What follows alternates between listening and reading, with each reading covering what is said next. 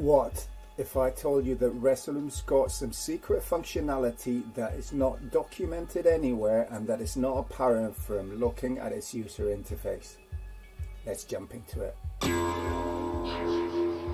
While you're probably familiar with some of the BPM functions built into Resolume for controlling video clips, like the cues and the beat looper, you probably don't know that these functionalities can actually be used for things other than video clips. Here I've got this clip from my VJ pack BEATAGON available on Gumroad, link in the description, and as you can see you've got the transport timeline here, which has got that marker that represents where currently are. And then if you've got BPM sync enabled, you will have your cue points and you have your beat looper. We now jump to this. This is a generative clip based around BPM audio shapes, which is a generative source also available on Gumroad. So basically, if you look at the transport control, this now relates to the actual timeline of the audio that is actually here. Now, if I jump onto my MIDI fighter, this knob here is tied to the transport control. So as you can see, I can scrub around not just the audio, but the generative clip.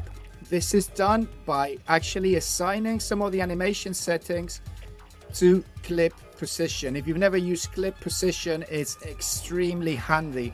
It basically allows you to create an entirely scrubbable generative video clip that goes along with audio. It's a complete game changer as far as I'm concerned, especially if you're into doing audiovisual content.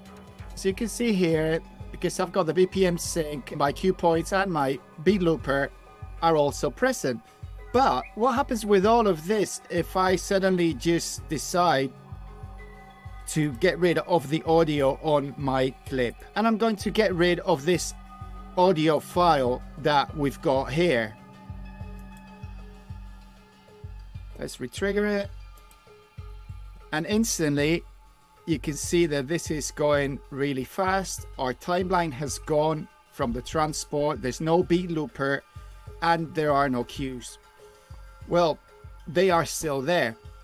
First thing to do is look at the beats in the transport control. It's set to 1 beat, so that means the duration of this generative clip when there is no audio on it is defined by this. So if I increase that, and let's open our settings here, you can see how these things are now moving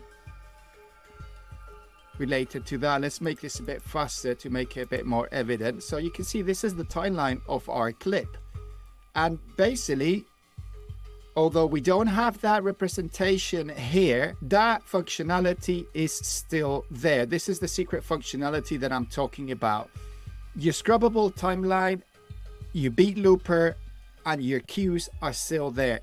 If you've mapped this with your MIDI controller with a clip that had these things visible, you can now access that same functionality through your MIDI controller, despite the fact that it's not visible on the UI of Resolume. I've got my MIDI fighter twister and I've got the scrubbable timeline, the beat looper and the cues MIDI mapped already to it. So now I'm just manipulating the scrubbable timeline, and as you can see, I am scrubbing through a generative clip.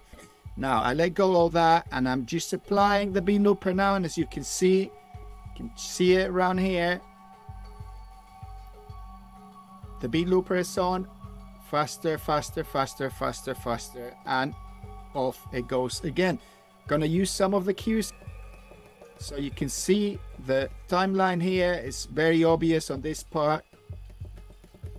So there you go. You can use your beat looper, you can use your cue points, and yet you can scrub on generative content. So that's it. I hope you've enjoyed this video. So always like and subscribe. And I hope that you find this secret functionality as useful as I have, because this for me has been absolutely huge. Traditionally, generative content is set up in motion and then it goes through its paces, but it was very hard, if not impossible, depending on how you created your content, to actually move into the future and jump around a non-existent timeline. This makes it possible to jump ahead and tailor something that will happen in the future without having to sit through the whole animation. So it opens up the doors to making very, very tailored generative content to a bit of audio, and goes exactly in time with it. So I've said I'm going to do further tutorials about the techniques that I'm using to create that kind of content. So I hope to see you around for that. Thanks for watching.